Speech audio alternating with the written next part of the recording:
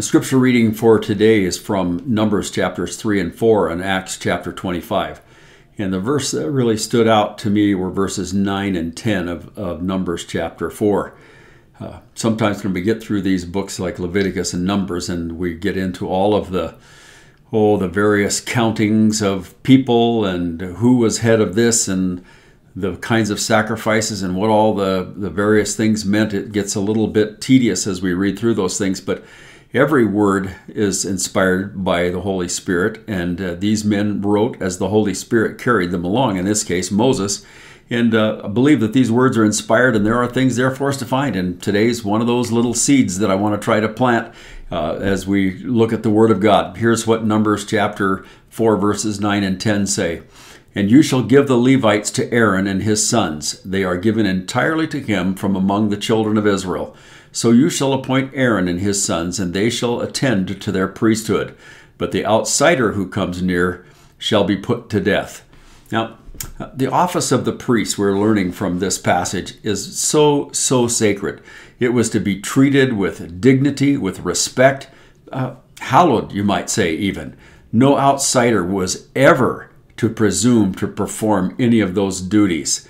There are instances when we get over into the book of Kings where some of those things were practiced by the northern 10 tribes, not too successfully, I might say. The priests who performed those duties were to do so with diligence.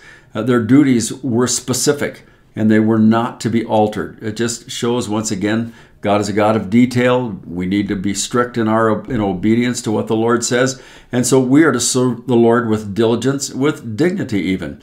As kings and priests to God, we are to represent His plans and His purposes with joy, not out of compulsion, not out of dead duty. We are to see our responsibility not as obligatory, but to view it as a privilege, the privilege that we have of serving the Lord. And my concern is that I think sometimes too many today are functioning, but they're not doing it with any joy. They have started the journey, are continuing on, but not really growing in the grace and the knowledge of the Lord. But it requires discipline.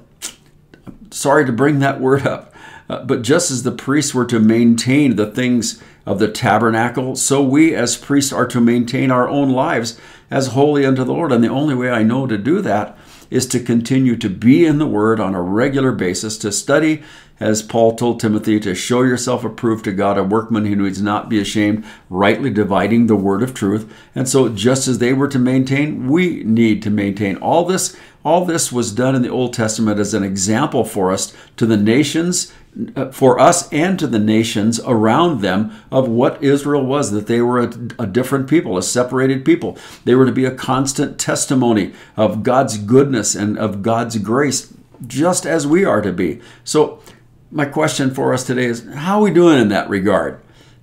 We made it maybe through Leviticus, and now we're into Numbers, and boy, we are getting into all these numbers and the various men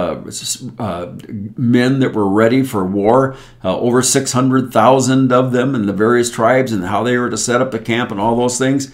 What's that all about anyway? But here's the thing. How are we doing with it? Spiritual discipline is necessary to be maintained. We need to practice spiritual disciplines. Being a disciple implies that very thing. So in this age that we are living in, the time that we are living in, man, it is ever so easy to be distracted from that. And I want to encourage you today to look, to search, though you were looking for, digging for gold. Look into the scriptures. Take time to meditate. Psalm 1 tells us that the person who meditates is blessed. They're like a tree planted by rivers of water, bring forth in season. And whatever he does prospers. There's benefit in spending time in the Word of God.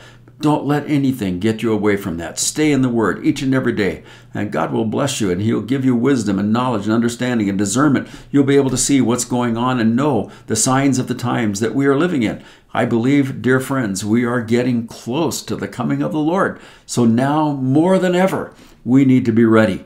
Be looking up. Be encouraged today. Get into the Word. Study the Word. Spend time with the Lord. And God will bless you as you do that. May the Lord richly bless you today, I pray. Amen.